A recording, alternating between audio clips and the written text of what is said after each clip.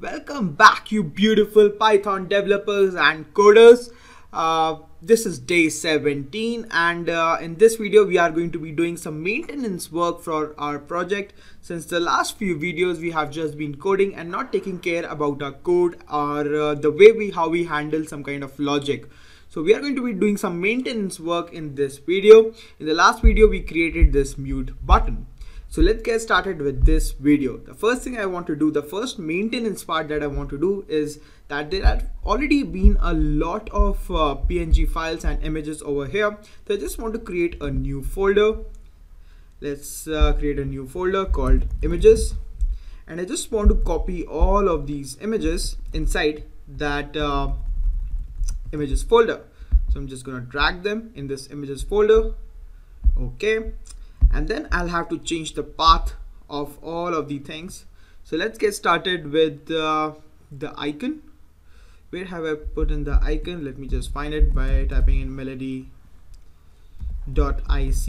Okay, oh, here it is. So it's inside images / melody.ico. So first is done. Let's scroll down. And then I have to change these images / images. All right, now you can just copy and paste this everywhere. Paste it over here, paste it over here, paste it over here. Pretty boring work, nothing very exciting. And I think we are done with everything. Let's reload it and see if it's working. All right, so this is working. We have put in all the images inside this images folder. The second thing I want to do is that I want to change the way how the logic of the pause button works. So currently if we go back to our play_music function, it sees whether this paused variable is initialized or not. If it's not initialized, then it executes this name error exception code. And if it's not initialized, or if it's initialized, sorry, then it executes the code under this else condition.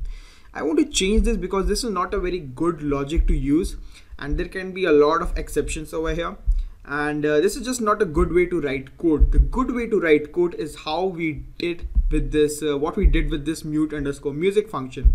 We declared a variable muted equals to false, and then we used if else condition for this to mute your music and to unmute our music.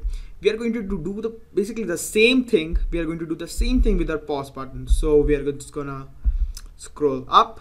It's not going to be very difficult. It's going to be pretty easy.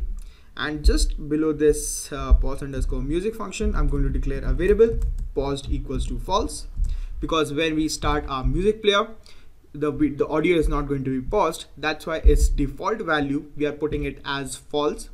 And then inside this this all is fine because we have declared global paused, and we are putting in the value of true in paused variable when the pause button is clicked. And then over here we are just going to use the if else condition, which says if paused then do something, if it's paused then let's write password for now, and else do something else. So what we are going to do is we are just going to copy this code from over here, and I'm just going to paste it like below over here, and I'm just going to copy and paste this code over here, and I'm just going to remove all of this this useless code. All right, so what is happening behind the scenes in this code? So when we press the pause button, it goes to this pause_ function, and it makes the paused equals to true. It puts in the value of true inside this paused variable, and now the music is paused. Now when we press on play music again, it goes to if paused. Actually I have to write in global paused over here too, because we haven't imported the value of paused inside this function. And when we write global paused, then actually we are accessing the value of true inside this function, otherwise we are not. Anyways, so this paused will be true. If true, then unpause. So when we click on the play button, it's going to unpause this, and then we have to also write paused equals to false, because we have to change the value of from true to false when the music has started playing and the music has resumed, so that when we press the pause button again, then it can go over here to pause_music and can change the value of basically it can change the value. Alright, so this looks pretty good, and let's try this out and see if it works. Let's run the main file. Let's open up something. Also, let me just change this to file name. File name. I think in the previous video it was already file name. I changed it behind the scenes, but in this video I just wanted to go back to that. File name. Let's reload it.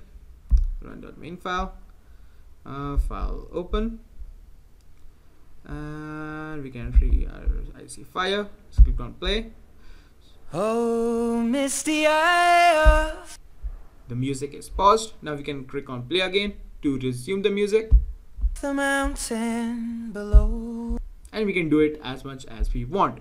So now our play and pause button are working properly, and the logic in the play_music function and the pause and the unpause logic has been implemented properly without using that way of checking whether pause variable has been initialized or not is a little bit shady. It's not good coding practice. That's why we are not going in that direction, and that's why I decided to change it to this one. Anyways, the last thing that I want to do is I just want to basically close these because the code has been too long. So if you see, our code is now, I'll just scroll down, our code is now 142 lines, so it's getting a little bit tiring to go up and down on this code. So I'm just going to minimize all of these things so that we don't have to go back again and again through them. So I'm just going to close all of this stuff that we don't need. Close this up, close this up, this up, this up, and whenever we need one of these functions, we'll just go back and open them again. And alright, now it's even though it's the same number of lines, but we can go up and down pretty easily. So guys, this is pretty much for this video. It was a pretty short video considering our other videos that are pretty long, but it's fine. In the next video, we are gonna learn how to basically calculate the total duration of our music, the music that we are loading and we are playing in the background, and display it somewhere over here. So I'll see you on day 11, and yeah, peace out.